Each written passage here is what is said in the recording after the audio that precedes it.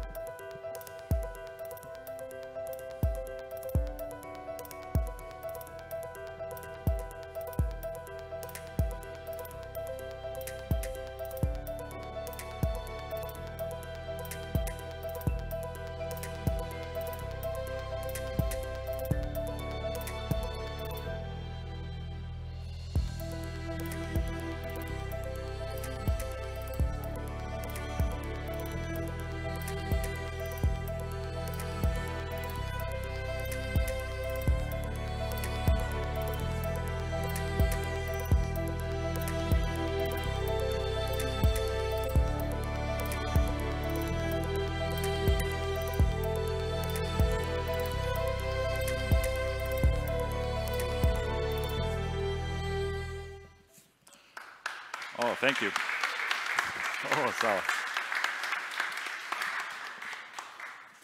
Oh, so yeah, this is some of the stuff I do. So when you look at my stuff, my portfolio, my images, it seems like I'm architectural visualizer, and that's like what I focus the most. But in reality, I do all kinds of projects.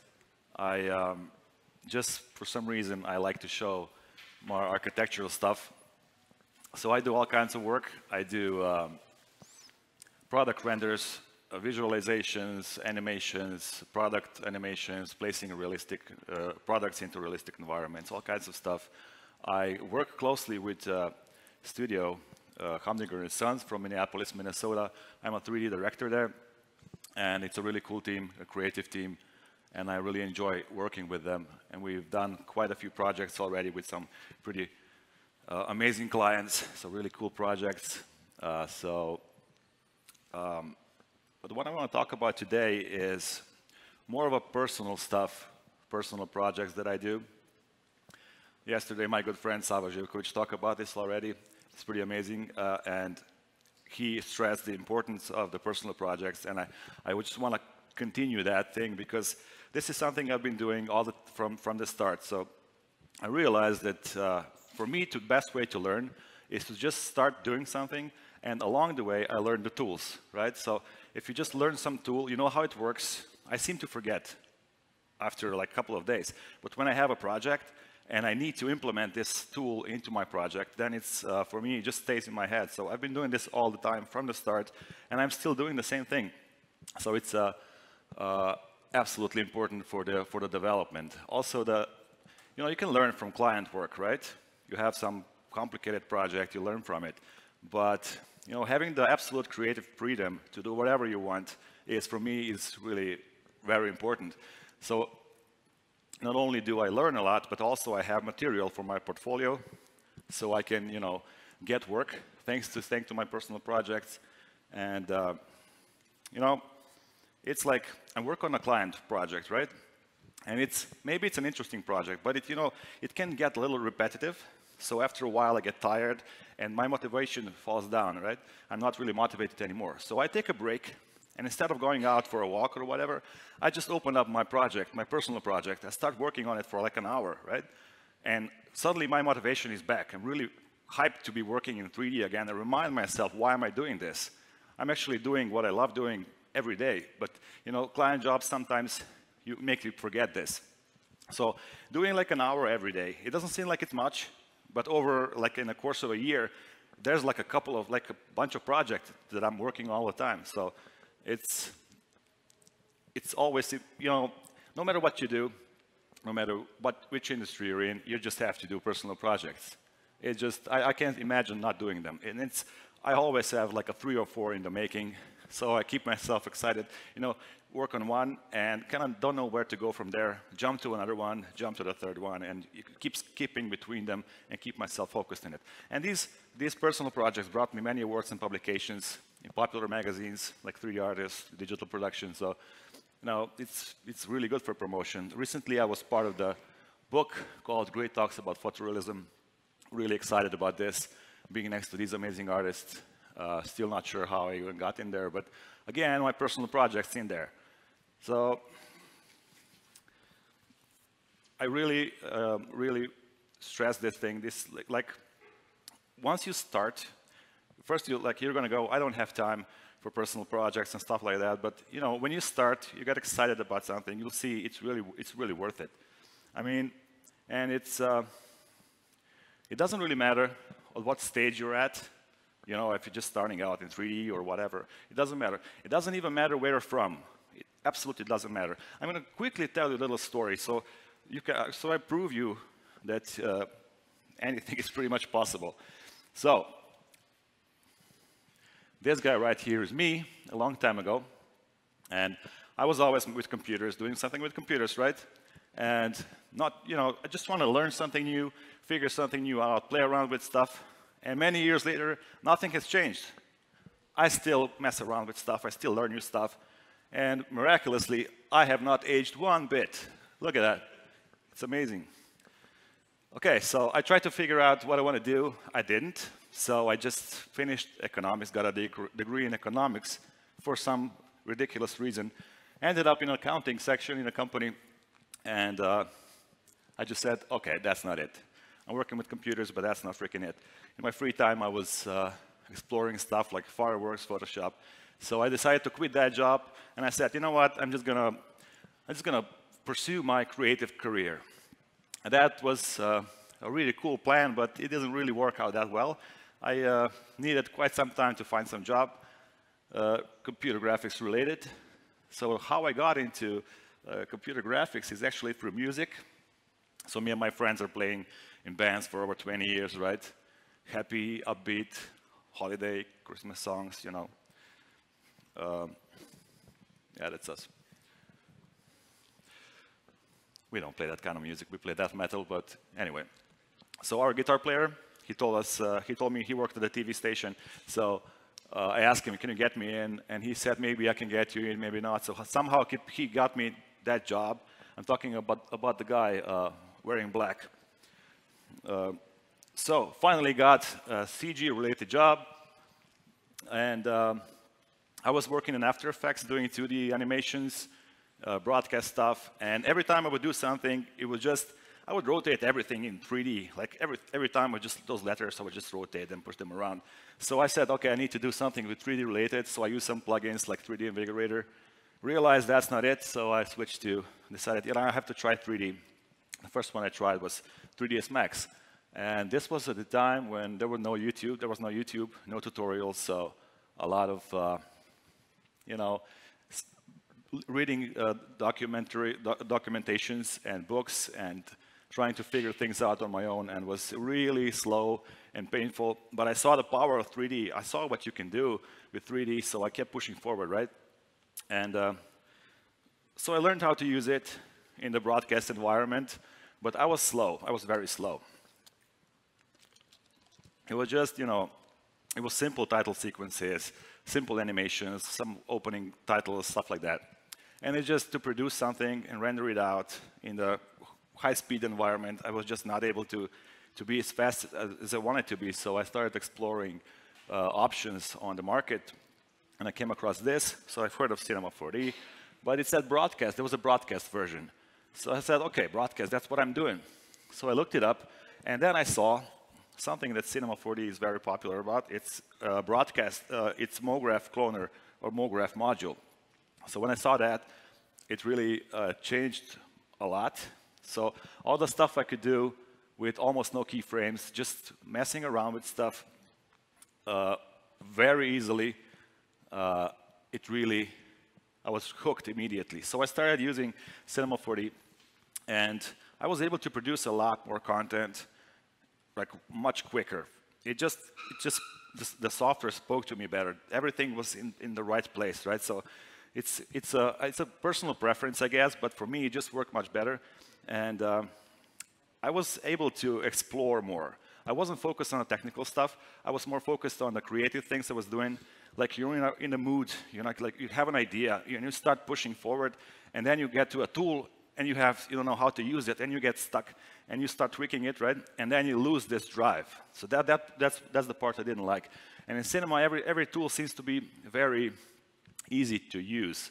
So I'm more focused on the creative stuff. So I kept getting a lot of more work done and creating ideas on the fly, like throwing things together and coming to new ideas.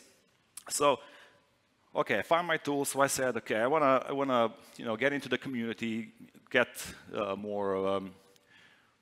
find more people to do the same things. So I was on the forums, and this is something that really changed a lot of things for me. I went to this forum, and there was this contest called 99 frames. So the only rule was to create 3 seconds long animation. You can do whatever you want. So this is what I did. Yeah. And that little piece of weird animation got me a 3rd place. And there were artists competing from all over the world. So I was like, I couldn't believe that happened, but also something clicked in my mind. I said, okay, maybe I'm onto something here. Maybe I have a chance in this business, in this industry, because so far I was just thinking about maybe I can find a job that I actually like and, work there. But, to actually start making something that I really love and I really enjoy doing for money was like, okay, let's try this. So I quit the job at the TV, found this studio I worked at for a couple of years. And the important thing that happened there was I learned a lot about working with clients, about communication. So after a couple of years, I was ready to do what I was thinking about doing for quite a while, and that's freelancing. I'm doing this for like 6 years now, and I really enjoy it. All the projects I've been doing, it's kind of one thing that always was in the back of my mind that I really always, when I was scrolling online looking for other people's portfolios, was when I was really excited when I could see that you can replicate real life with computer programs, right? So that was very interesting for me, but I was really far away from this. So I wanted to learn more about it, and the more I was looking for this, everything seemed to be happening in architectural visualization world, right? More realistic stuff. So I gave it a go. I tried a couple of projects, interior render, exterior, and very quickly I fell in love with architecture and interior design and visualizing. So far, everything happens gradually for me. I never really plan stuff, just things happen. And I just take chances and I see what happens, take risk. So no matter where you are, no matter what you do, it just doesn't matter. You can just, even if you don't know really what you want to do, just start doing something and follow the things you're good at and follow the things that you enjoy doing. And that's, it actually sounds simple, and it is simple. It just requires a lot of discipline and a lot of work, but I think it's worth it. So this is the thing that I became obsessed about. This is not an error.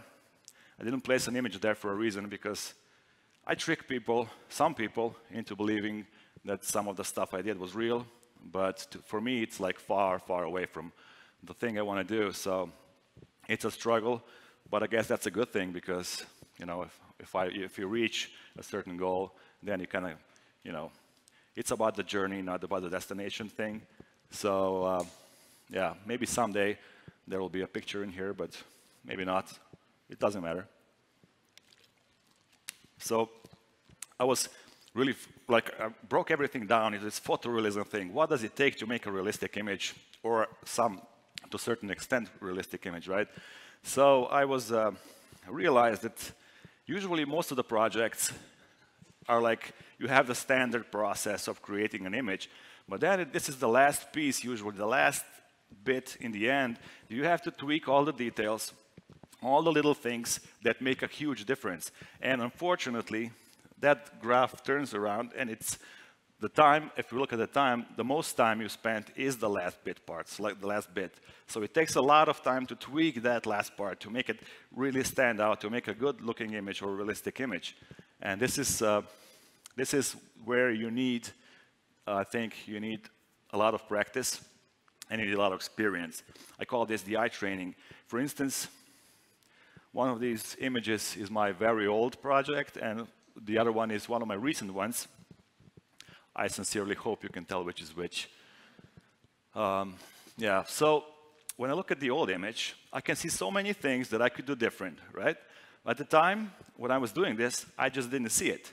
It's not necessarily that I didn't know how to do it, didn't know which tool to use, but it's just, I don't know, it looks great, that's it, I'm just going to publish this is perfect. It's after all these years of looking at these things. So what I do is I look at the photographs, I look at magazines, and I try to really learn from them, right? Like focus on, not the renders, photographs. And I go outside, explore nature, I explore the way light behaves, I explore the way materials react to light, all the details you see, and I really try to focus on them and think about those things all the time, like touching the surfaces and looking, like there's a bunch of fingerprints here, and seeing how this actually looks. And doing that for all these years, you learn to see more than you did. So this is a very good practice, and if you're after something like I am, I think it's worth it. So at one point, I decided okay, I got to find the most realistic renderer, right? So these are the couple of them that work with Cinema 4D. So I said, yeah, I'll find the most realistic renderer that gives you the most realistic result. And I'm going to work with that. So I made a little test. So I tried 7 different renderers, and I came with the exact same result. So I realized, okay, this is not about the renderers. This is something else. So I just decided to use the ones that I like the most and the ones that are the best implemented inside of Cinema 4D. The ones that that fit the work that I do best. So, as you see a lot of discussion online, which renderer is more realistic, which is not. So this is, don't listen to that, don't read that, it doesn't matter. You can really do anything with everything. It's just a matter of personal preference, which one works better for you and for the kind of work you do. So I use CPU and GPU renderers.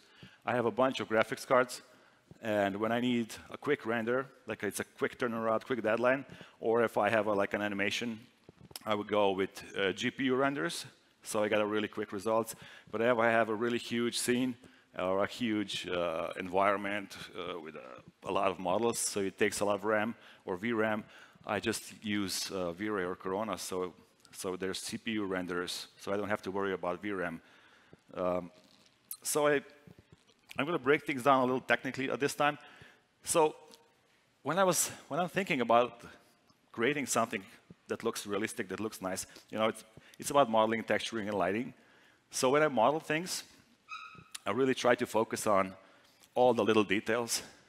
Like again, here it helps that you explore and take pictures and have a lot of references, because sometimes you think you know exactly what something looks, but in reality, your mind has an idea of how things look. But when you take a picture and have references near, you can see that you're wrong. So adding a lot of details, placing objects that are not symmetrical, nothing is symmetrical, adding like details like the edges, the beveled edges and stuff like that. So what I like to do is really practice by trying to replicate photographs.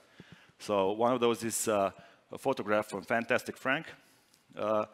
And I really liked it, so I decided to recreate it in 3D. And the goal was not to really recreate it, like identically, but just try to figure out, certain things, try to model exactly the way, or similarly to what this looks like, some cloth, tablecloth and chairs and stuff like that. So it's a nice practice, just keep practicing. It's obvious which is which, right? So I really go into all the details, like really all the details with modeling. And, sometimes it's pointless to model everything. So, I find a nice model online, like this plant here. I could model it. I could use plugins to model it. But, you know, I find a nice model. It's a couple of dollars. I'm just going to buy it. So it depends. If I'm practicing modeling, then I model everything. But if I'm just, you know, feeling like practicing lighting, practicing composition, I just buy models online and use them. And I use all kinds of modeling techniques. I also use sculpting a lot. I enjoy sculpting. For this candle here, for instance, I used to use ZBrush a lot. But lately, since Cinema 4D has sculpting tools, I don't even need ZBrush anymore because its sculpting tools are very powerful for what I do. So now you have let's say you made a decent looking model or really good looking model, so you start texturing. And this is also very, very important. So what I like to do is I like to use different channels like diffuse, specular, bump displacement, normal, and like a PBR workflow. This really helps with materials and realism.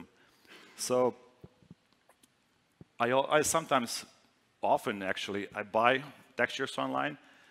So it's, you know, there's a couple of resources that are really good, and you need something for a client job really quickly. I just go in and look for the textures online and buy them. But sometimes you have something specific, and you're just going to have to, you know, figure things out. That's when I use my camera and take pictures of textures if they're available. For instance, clients has this special wood texture that needs to be used, so they send it to me, or I go pick it up, take pictures of it in the correct lighting environment, and then edit those in Photoshop and create all those channels I showed you before. Or I use Substance Designer to create everything from scratch. Yeah, sometimes you don't even have the reference material, sometimes you have nothing, just a little picture of how something looks. So then I use Substance Designer. It's for me, it's time-consuming, but if it has to be done, if there's not another way, I just do it. Get in and mess around with substances. So the bottom line is, for me, it has to be high quality, no matter what you do. Or you take pictures, or you scan them, or you buy them online. When you zoom in very closely, they still have to be sharp. They have to be really, really sharp. You can't use low-resolution texture. So I'm talking about 5K to 75K or 25 million K. I don't care. And it's important, you know. It has to be. Everything in real life is high quality. You don't see low-res textures like that. That doesn't exist. So even the objects that are in the background, right, far from the camera, that you think that you don't want to see those details, I still like to have all high-quality textures. Even if you have a shallow depth of field, I don't care. You know, I believe every pixel counts. So a little detail in the bokeh maybe will do the trick of giving you a better result. So I never take chances, and I just do everything high quality, no matter what. And I like not to overcomplicate everything. So I like simple lighting. I like simple scenes and simple material, but sometimes you can get away with it, sometimes you can't. For instance, you have like a complex material, so you can't make it simple.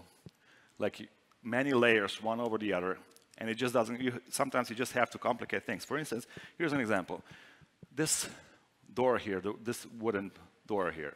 So the idea here was you have a new door, and it's painted, and then it was scratched, and it got dirty, and so you clean it up a little bit, paint another layer over it, right? And then it gets dirty again. So you do that like many times. So you have many, many layers of different dirt, different colors, different paint, and worn out edges, the chipped off paint, the dirt, and everything. So that's when things tend to get a little complicated with the shaders, but the results are usually much more believable because nothing is really perfect and clean.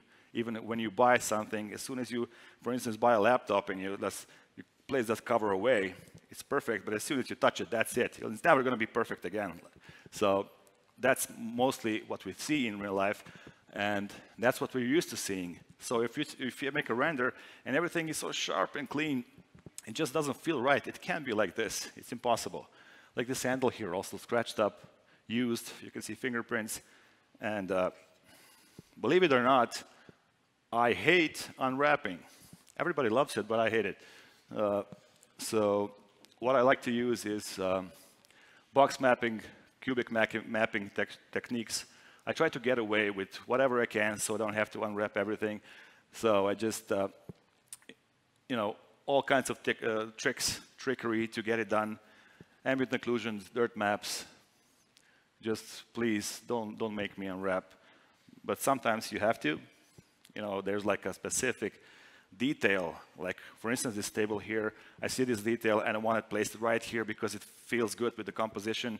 And you just unwrap it and paint it there. I use body paint and substance painter.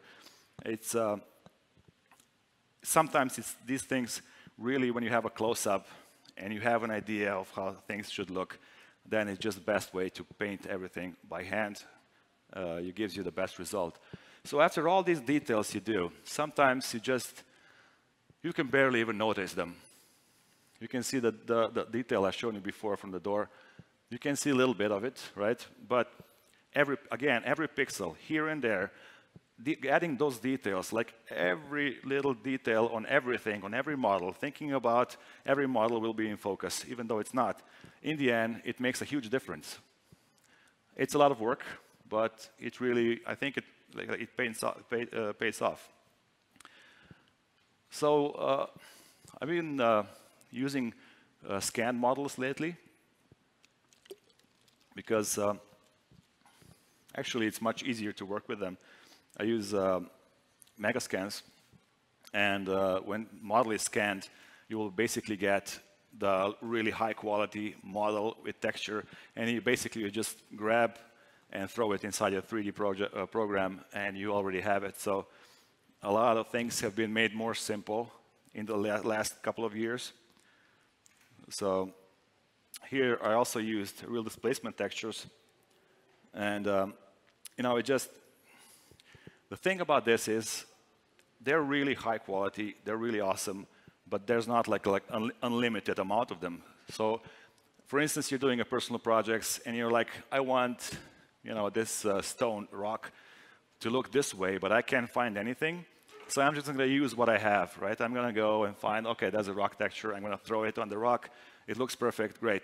But when you have a client project, for instance, or if you're very specific like me, you know, you just can't find anything. So that's why I use still the techniques I didn't show you, because you just have something in your mind and you want to do it, and you don't want to make any compromises by being limited to the textures and materials that are available.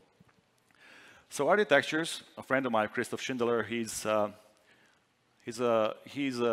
enough to give me his stuff before he's selling them for me to test them. So he makes a scan. He says, "Hey man, want to try this?" So he sends it over. So I'm lucky enough to be playing around with his stuff. So I'm going to give you a little example of how I sometimes work. So this is a ground floor scanned, and he sent me this. Hey, I made this today. Check it out. And I really liked it. So I said, I'm going to do something. I'm going to do something for him. I'm going to create a scene and try to make it as good as I can. I'm going to send it to him over so he has it for promotion. So, okay. So I said, let's create something. I created this ground and some water and HDR image here. And I'm really not sure what I'm doing here. So there's like, when I'm doing my personal work, sometimes I know exactly what I'm going to do. Like instance, before I copy it like a photograph, sometimes I have something in my mind I want to create and also follow that, try to make it exactly like a sketch maybe.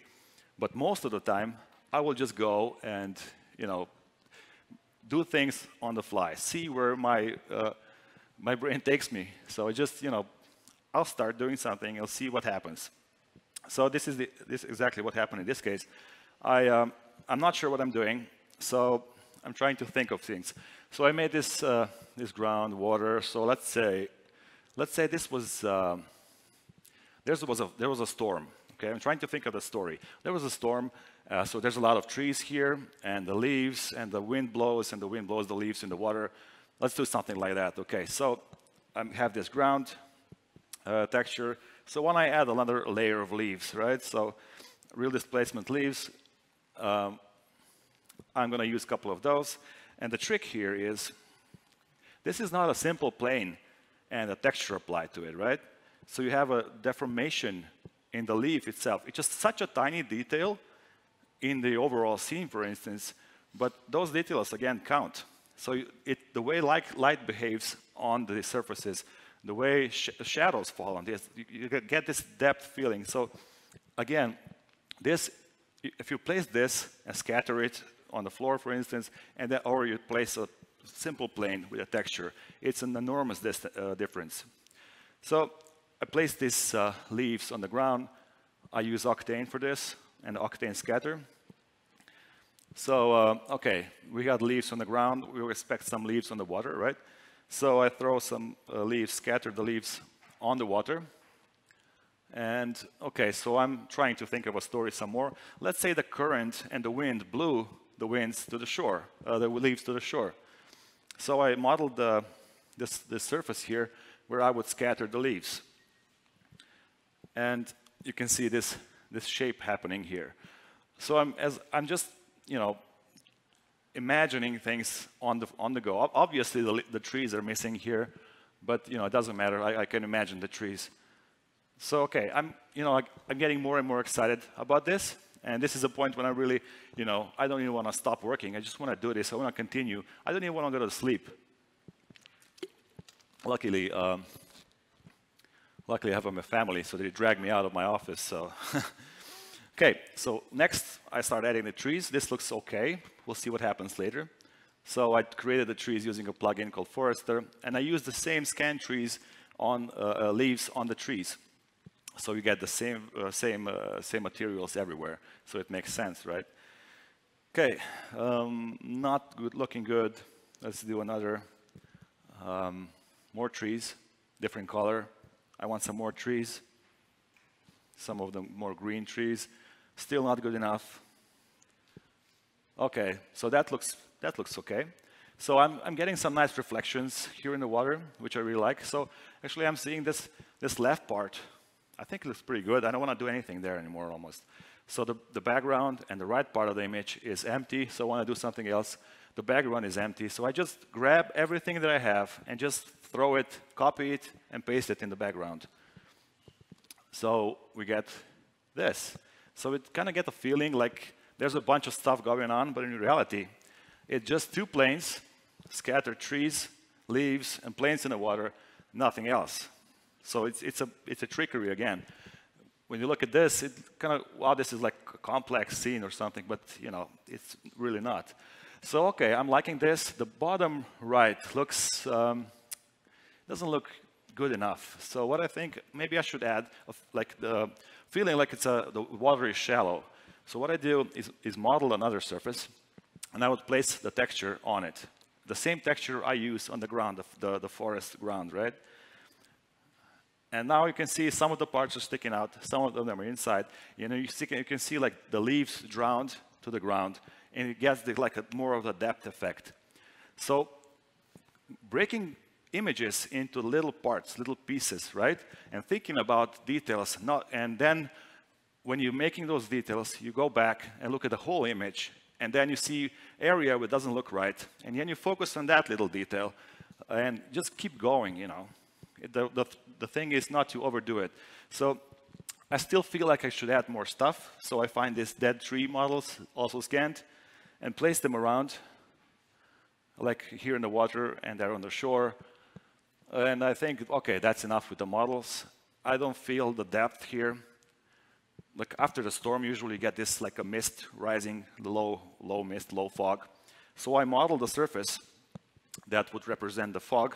So it's octane fog. Try this. And that's where I said, okay, this is enough. This is looking okay. I could do a lot of more stuff here, but I just don't want to. I'm just going to stop and start working on something else.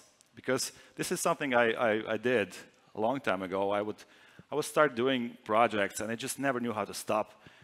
Always want to do more stuff, change things. You have 5 versions, and in the end, I don't even know which one is my favorite, so I ended up sometimes not even posting stuff.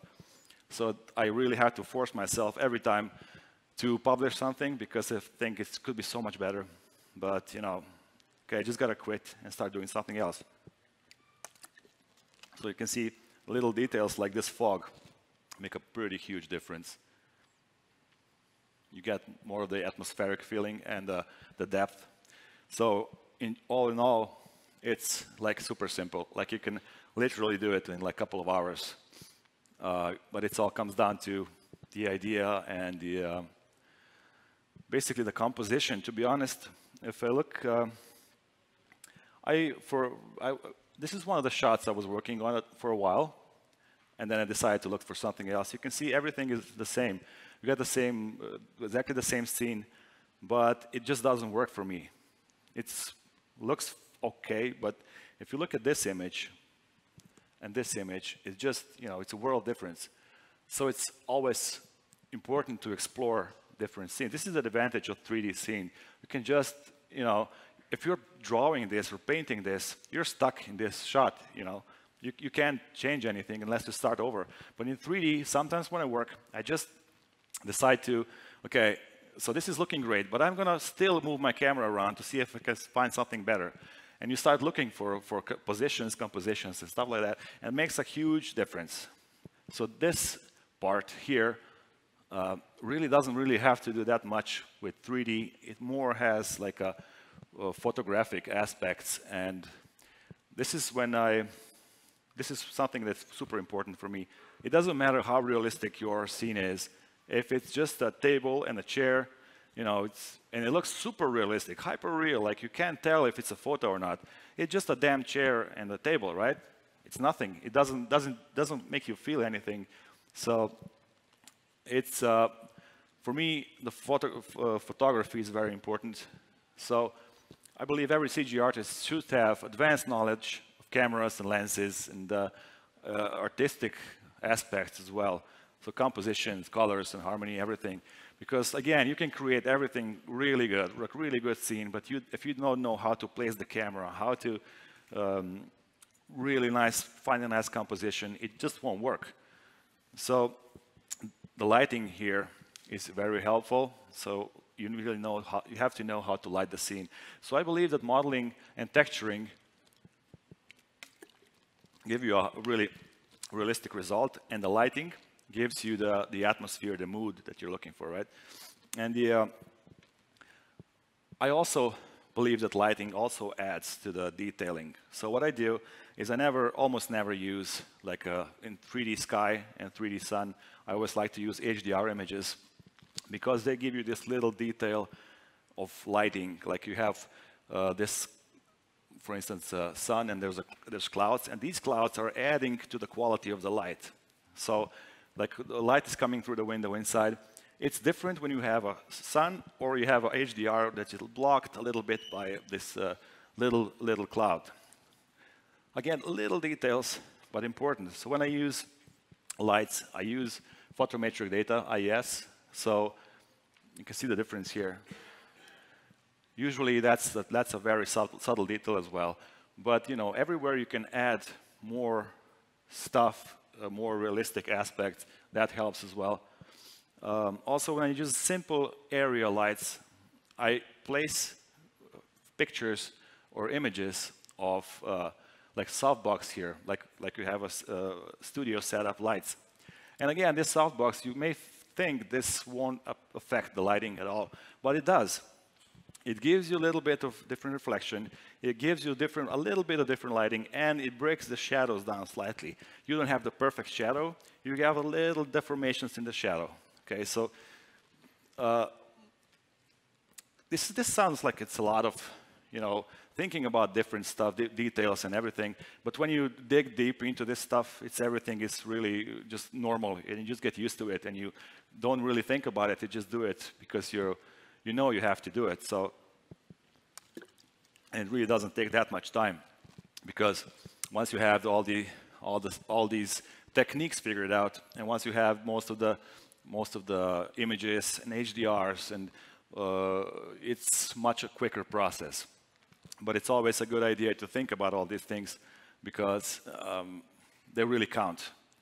So if you use all these things that I've shown you, and if you use just a simple setups with nothing, none of those details, it's amazing what the difference is. So this is more of a technical about lighting, but what I like lighting in 3D is creating a mood, an atmosphere. So this is one project I did with Sanja Zvonković. She's an amazing architect. She came up with this house design, and I did the renders. And so we said, like, you know, it's when I talk about personal project, people tend to think it's you know, you do projects for yourself, but it's actually a pretty good idea to do a project and do a project with other artists, or, you know, sound designers or architects or whatever. It doesn't matter. Everybody learns from the experience. Okay. So I did a couple of those renders. So one of them is this sunny atmosphere. So I like to look for lighting and see how everything behaves, how materials behave to the scene. So this is a night scene. So really part that I enjoy, early morning scene. And so this little misty background stuff. So it's the most fun process for me, and I really enjoy it. But you have to have the materials and the models ready to go. In this case, I decided to animate this. And while I was looking at this, everything seemed so still, almost dead. So I said, okay, something is missing. We're used to seeing the leaves move. Everything seems to be in motion, right? So I started using some plugins. So I used the Forester plugin because it's very simple to use. A couple of clicks, you could get animation of the tree. You can get a simulation of the leaves with a couple of clicks. If you don't want to create everything from scratch, you can use a library. There's so many models out there. So let me show you the difference. So this is one of the older projects, and this is a shot, an animation with still leaves. Okay, and this is with the animated leaves.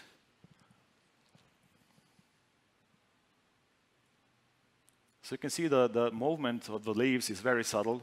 There's not much going on, but the difference is quite huge because we're used to seeing this. We're used to seeing the motion everywhere. I also use this in interiors as well. So these two plants are inside, this tree is outside, so I just simulated the same plugin. And in the interiors, we have the cloth, tablecloth, and the curtain simulation as well. I use X-Particles plugin for this. So this is the end result.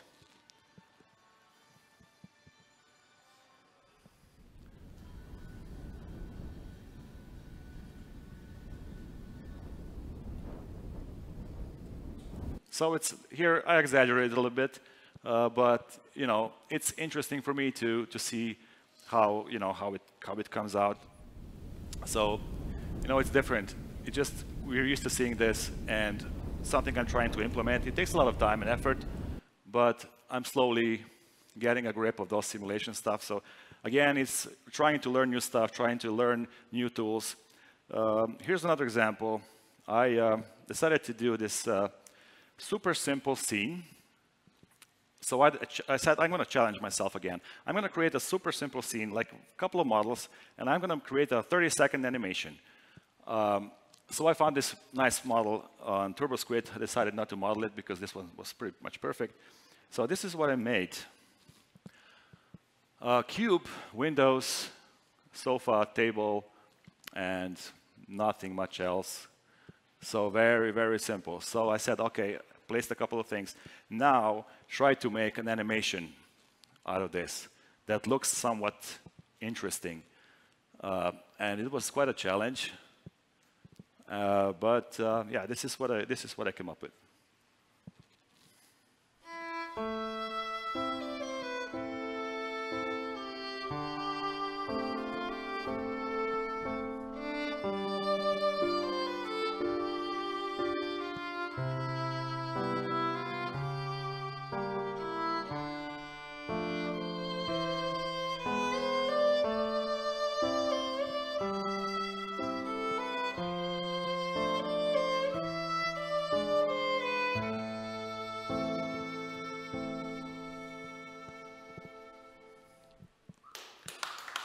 Oh, thank you.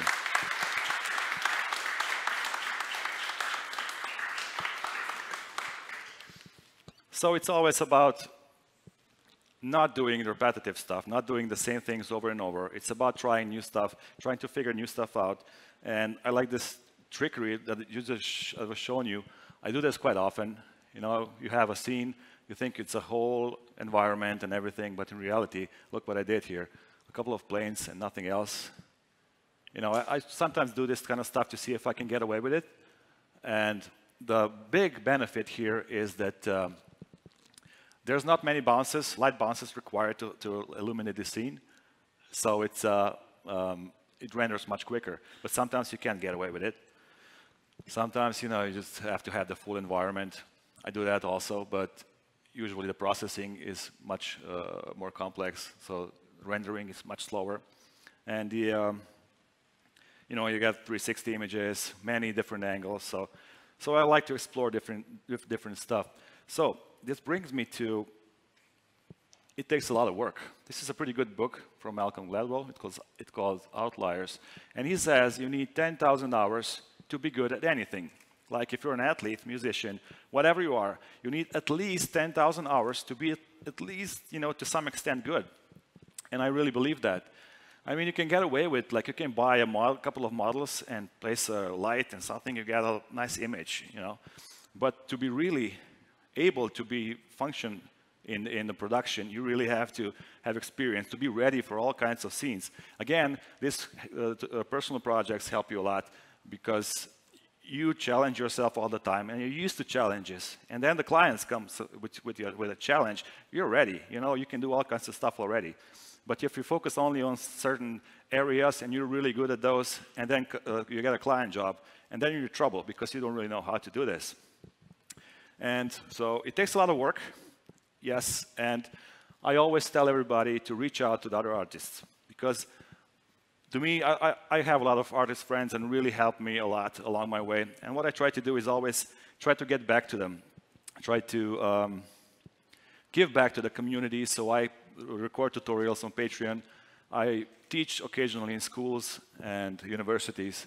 I do workshops and presentations and try to get people excited about 3D, try to quickly tell them my story as well, because people think, okay, I can't do this. I live here, I live there, I'm that, I'm this. It doesn't matter. If you work hard, you know, if you're focused, it can work out.